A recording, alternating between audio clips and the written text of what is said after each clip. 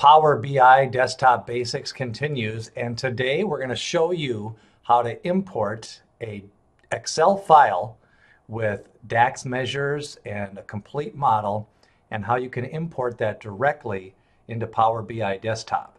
So this may come about when you've had a file completely done in Excel with measures and the model is ready to go, and now you're ready to do some visualizations. Also, you may have a member of the team that maybe does everything in Excel, and now you're ready to import all of the measures into Power BI Desktop.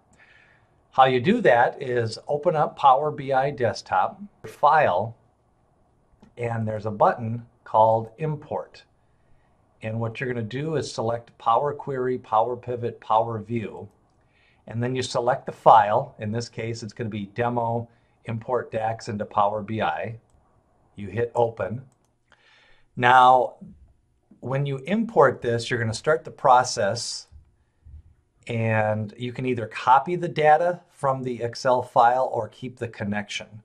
In this case, I have it connected to an Excel spreadsheet. So we're just going to copy the data into this Power BI Desktop file.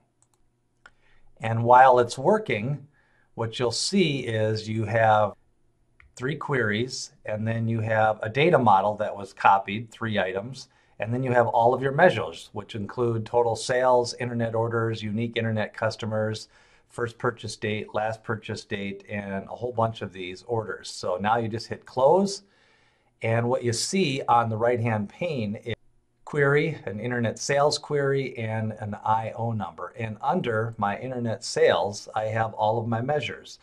Percentage of orders under $100, percentage of orders over $1,000, and all of the measures loaded right into the Power BI Desktop file.